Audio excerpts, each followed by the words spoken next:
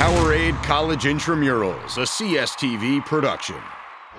Ohio State's officiating has a lot of tradition in it. We have 48 All-American officials, and I want to be 49. Ohio State, as big time as it gets when it comes to flag football. And the officiating, not far behind. To be the best, you've got to work with the best. And that means tons of fun.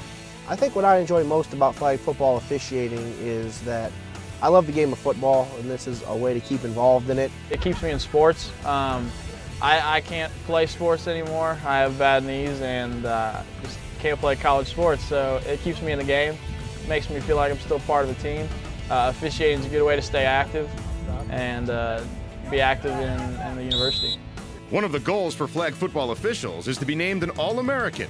Become one, and the Super Bowl of the sport is within your sights. What they look for is overall ability to control a game, keep the peace between teams and keep it rolling smoothly, rules knowledge, the appearance of the official to look sharp, and just the overall signals and communication with your partners in the game.